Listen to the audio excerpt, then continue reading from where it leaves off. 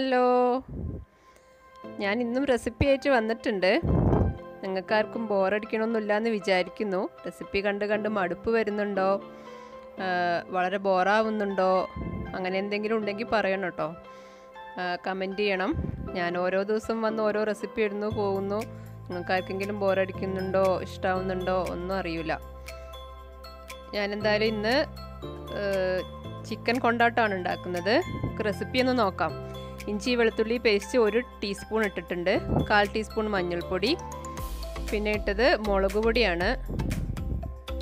ഒരു 1.5 ടീസ്പൂൺ ഞാൻ കാശ്മീരി ചില്ലിയാണ് എടുത്തിട്ടുള്ളത്. പിന്നെ ഉപ്പ് പാകത്തിന് ഇട്ട് കൊടുക്കുക. ഞാനൊരു 200 ഗ്രാം ചിക്കനാണ് ചെറുതായിട്ട് ചെറിയ പീസാക്കിയിട്ടുള്ളത്. 1/4 ടീസ്പൂൺ കുരുമുളക് പൊടി. മുളക് പൊടിയൊക്കെ ഓരോരുത്തരുടെ ഇഷ്ടത്തിനനുസരിച്ച് ഇടാം, എരിവ് ഇഷ്ടമുള്ളവർക്ക്. പിന്നെ വിനീഗർ 1 ടേബിൾ സ്പൂൺ ഒഴിച്ചു കൊടുക്കുന്നുണ്ട്. അത് നനയാൻ വേണ്ടി മാത്രമുള്ളത്, അതായത് ആ പൊടികളെല്ലാം കൂടി ഒന്ന് നനയാൻ വേണ്ടിയുള്ളതാണ്.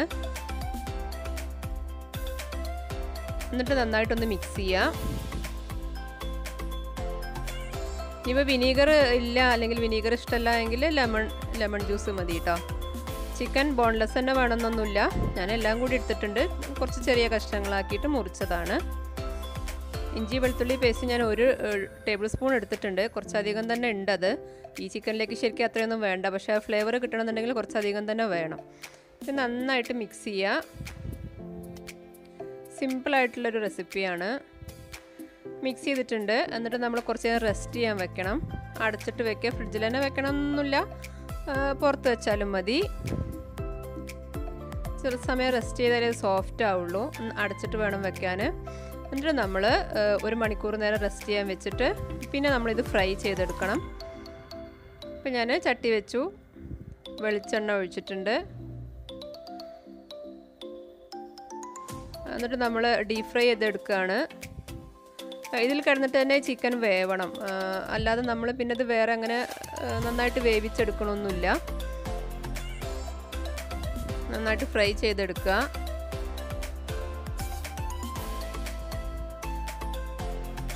ബീഫ് കൊണ്ടാട്ടത്തിൻ്റെ റെസിപ്പി ഞാൻ ഇതിൻ്റെ മുമ്പ് ചെയ്തിട്ടുണ്ട്. അത് ഒന്ന് കണ്ടു നോക്കുക. ഏകദേശം അതുപോലെയൊക്കെ തന്നെയാണ്. ബീഫ് ആകുമ്പോൾ പിന്നെ നമ്മൾ ആദ്യം കുക്കറിലോ അങ്ങനെ വേവിക്കണം. രണ്ടും ഒരുപോലെ ടേസ്റ്റിയാണ്. ബീഫ് കൊണ്ടാട്ടത്തിൻ്റെ റെസിപ്പിയും കൂടി ഒന്ന് നോക്കുക.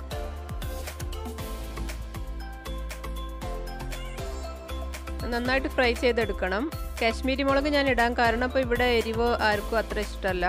ആ കളറ് കിട്ടും, കാണാനൊരു ഭംഗിയായിരിക്കും. ഇനിയിപ്പോൾ അത് തന്നെ വേണമെന്നൊന്നുമില്ല, സാധാ മുളകായാലും മതി. എരിവ് ഇഷ്ടമുള്ളവർക്ക് സാധാ മുളക് ഇടാം. സാധാ മുളക് മാത്രമേ ഉള്ളൂ എങ്കിലിപ്പോൾ ഞാൻ 1.5 ടീസ്പൂൺ ഇട്ടെടുത്ത് ഒരു ടീസ്പൂണൊക്കെ ആക്കി കുറച്ചാലും കുഴപ്പമില്ല.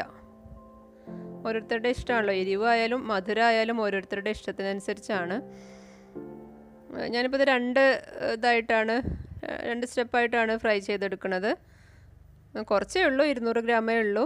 എങ്കിപ്പോൾ ഞാൻ ഒരുപാട് എണ്ണ അങ്ങനെ ഒഴിക്കാത്തത് കാരണം 2 ഘട്ടങ്ങളായിട്ടാണ് ചെയ്യുന്നത്.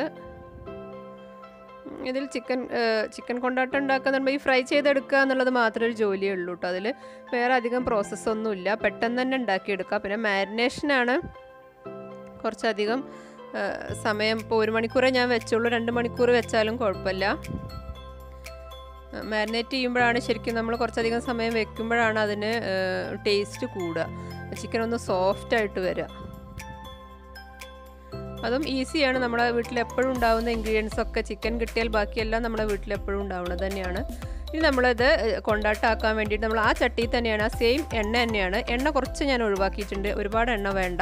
കുറച്ച് എണ്ണ ഒന്ന് മാറ്റിയിട്ട് ഞാൻ അതേ ചട്ടിയിൽ തന്നെ അതേ എണ്ണയിൽ തന്നെയാണ് ചെയ്യുന്നത്. അപ്പോഴാണ് കുറച്ചും കൂടി ടേസ്റ്റ് ഉണ്ടാവുക, കാരണം ആ ചിക്കൻ്റെ അതൊക്കെ ഉണ്ടാവുമല്ലോ. അപ്പോൾ ഇട്ട് കൊടുത്തത് ചുവന്നുള്ളി അരച്ചതാണ്. ചുവന്നുള്ളി, ഇഞ്ചി, വെളുത്തുള്ളി ഒരേ അളവിലെടുത്തിട്ട് മിക്സിയിൽ നന്നായിട്ട് അരച്ച് പേസ്റ്റ് ആക്കിയിട്ടുള്ളത് ഞാനൊരു 4 ടേബിൾ സ്പൂൺ ഇട്ട് കൊടുക്കുന്നുണ്ട്. ചുവന്നുള്ളി, വെളുത്തുള്ളി, ഇഞ്ചി ഇത്രയും 4-5 ടേബിൾ സ്പൂൺ ഇടാം.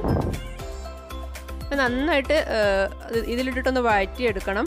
കാരണം പച്ചച്ചൊവ്വയ്ക്കൊന്നും മാറണം, നമ്മൾ വേവിച്ചിട്ടൊന്നുമില്ലല്ലോ, വെറുതെ അരച്ചതാണ്. അതിലേക്ക് 2 പച്ചമുളക് കീറി ഇട്ട് കൊടുക്കുന്നുണ്ട്. ചുവന്നുള്ളി നിർബന്ധമായിട്ടും വേണം, സവാള എടുക്കരുത്. ചുവന്നുള്ളി ആയാൽ തന്നെ ആ ടേസ്റ്റ് കിട്ടുള്ളൂ. പിന്നെ അണ്ടിപ്പരിപ്പാണ്, അത് ഓരോരുത്തരുടെ ഇഷ്ടം, നിർബന്ധമൊന്നുമില്ല, ഉണ്ടെങ്കിൽ ഇട്ടാൽ മതി. 4-5 എണ്ണം എടുത്തിട്ടുണ്ട് ഞാൻ.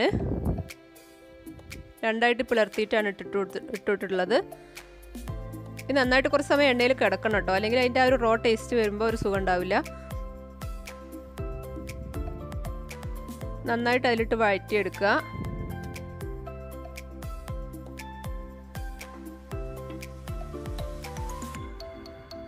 അരയ്ക്കുമ്പോൾ വെള്ളം ചേർക്കരുത്, ഉള്ളിയൊന്ന് അരയ്ക്കുമ്പോൾ. അതിലേക്ക് 1/4 ടീസ്പൂൺ മല്ലിപ്പൊടി ഇട്ടിട്ടുണ്ട്.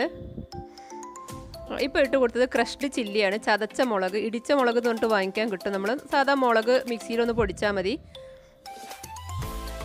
ഇപ്പോൾ ഇട്ട് കൊടുക്കുന്നത് അതാണ്.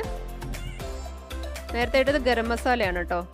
ഗരം മസാല 1/4 ടീസ്പൂണ്, പിന്നെ 1 ടീസ്പൂൺ ഇടിച്ച മുളക്. അത് നമ്മൾ ബീഫ് കൊണ്ടാട്ടത്തിലും ചേർക്കുന്നുണ്ട്. അതാണ് ശരിക്കും ഇതിൻ്റെ ഒരു ഹൈലൈറ്റ്, കൊണ്ടാട്ടത്തിൻ്റെ ഒരു ഹൈലൈറ്റ് ഇടിച്ച മുളകാണ്. പിന്നെ ഇട്ട് കൊടുക്കുന്നത് കറിവേപ്പിലയാണ്.